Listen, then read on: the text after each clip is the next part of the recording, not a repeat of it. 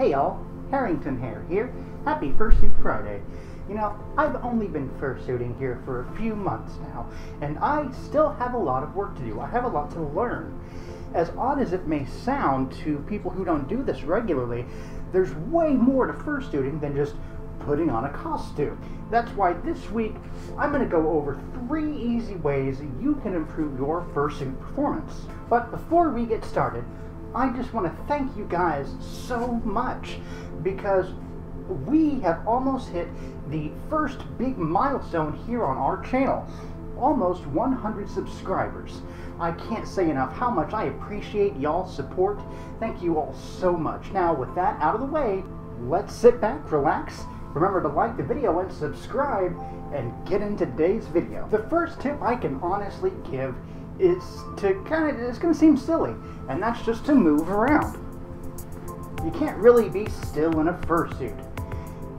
Otherwise, it starts to look odd. You need to use your whole body to emote. Exaggerate your movements and express your emotions. Since our fursuits, the heads don't really have expressions, not all the time, so it helps to be overly animated and exaggerate your movements. Emote with your whole body. The next big tip is going to be to watch yourself either on camera or in the mirror. Just practice and watch what you do. You'll find what works well and where you need to improve. This is something I do all the time for making TikToks. Practice really does make perfect here, guys. Just remember to relax. Give yourself some time to improve. It's a marathon. It's not a sprint. You're just going to have fun and go crazy in the mirror. Last big suggestion I have is to watch other fursuiters. Check out YouTube or TikTok. See how they move in fursuit. This can actually be really helpful if you can find a fursuiter who's the same species as you, so that you can see anything unique that they do that you can start to integrate into your performances.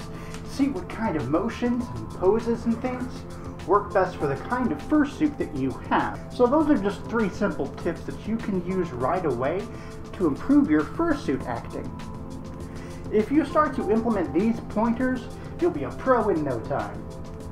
Just remember to take your time and have fun. That's going to do it for this week's video, guys. Thank you so much for watching. Again, I really do appreciate it. If you enjoyed this video, then make sure you let me know by dropping a like. And if you want to stick around, go ahead and subscribe so you don't miss a thing. I post videos every Fursuit Friday.